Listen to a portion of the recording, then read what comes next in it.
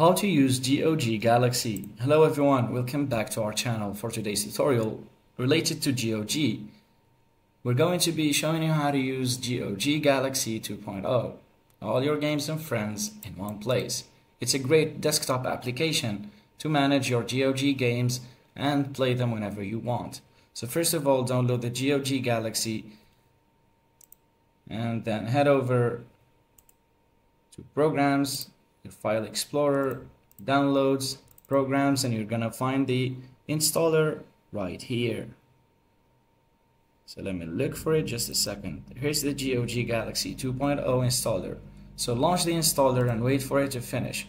Once it finishes up, you can just log into your GOG account on the Galaxy app and you'll find your account, store, library of games, and everything. And this way, whenever you log into the app, you're going to find all your library of games. You can also add friends on GOG Galaxy to play together. Thanks for watching everyone, and don't forget to subscribe.